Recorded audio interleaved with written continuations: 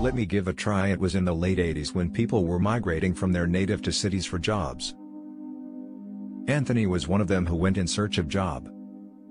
Anthony was a young boy who went along with his maternal uncle for sofa making and repairing. The sofa repairing job, the job seekers needed to go along with his tools either by bicycle or by walk through every street of the particular town. Anthony knew nothing of it initially, but his uncle took him along for work.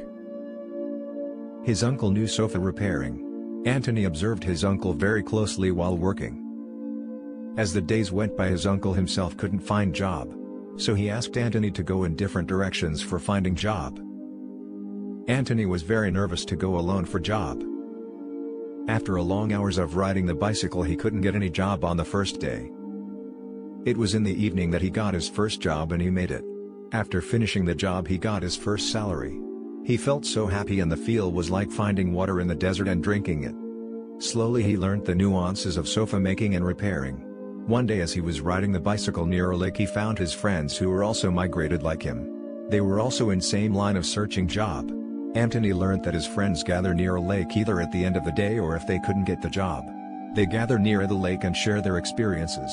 On the next day Anthony didn't get the job, so he came to the lake in the afternoon. There he found his friends discussing very seriously about something. After stopping the bicycle, Anthony asked his friends about the discussion. Then they said that two of his friends received a job, but they neglected it because it was a new kind of sofa which they had never seen before. So they said no to the one who offered them the job. Now Anthony was very curious about it. So he asked his friends to take him there. They all said no because they were frightened, and if anything went wrong they would ask him to pay for it. Even then Anthony asked them to take him there so that at least he could have a look at it. His friends took him and left near the gate of that company and ran back to the lake. Anthony entered the company and inquired for the repairing work. They showed him the sofa. Yes, it was really a new kind of sofa. Anthony was well versed in calculating the expenses of a job very fast without using any calculator. He said the exact amount to the owner before starting the work.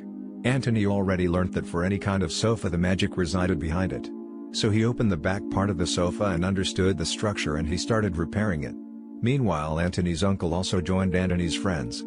Now and then they all used to come to the company's vicinity and were curiously watching whether Anthony was thrown out or not. It was around 4 hours they couldn't find Anthony. Then Anthony came out of the company happily with the salary. They ran to him, asked whether he was beaten up, or they asked him to pay for the damage. Anthony boldly said that he had completed the work successfully. He asked them to check if they had any doubts. They all together went to the company again and saw the sofa. The sofa looked like a new one. To his uncle's surprise, he made it. Then all came out of the company and celebrated it. From that day onward Anthony became Don for them. For any kind of difficult job they approached him to solve it. Life gives a chance once to everyone to change the pattern of life by solving its puzzle. Catch hold of it and solve it, then the beautiful life is yours. Let me give a try.